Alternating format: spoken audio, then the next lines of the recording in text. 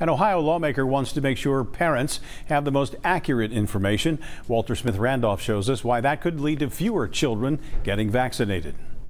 Ohio school children are required to be immunized against several illnesses. That is, unless there's a medical reason, a religious exception, or if parents have a conscientious objection.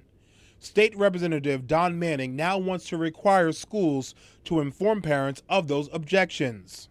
I don't believe that schools are intentionally misleading parents or intentionally giving them bad information. It's my belief that a lot of the school employees just don't know what the law is. Manning's bill comes as pediatricians are seeing more and more parents opting out of vaccinating their children, which pediatricians say can be dangerous. They're at risk for a variety of different conditions, and it depends on what type of vaccinations the child may not have, but certainly, anything ranging from meningitis to liver disorders and things such as that. While Dr. Warrick and TriHealth would not comment on the legislation, the Ohio chapter of the American Academy of Pediatrics has spoken out against the bill, saying it could lead to lower immunization rates and costly outbreaks in Ohio.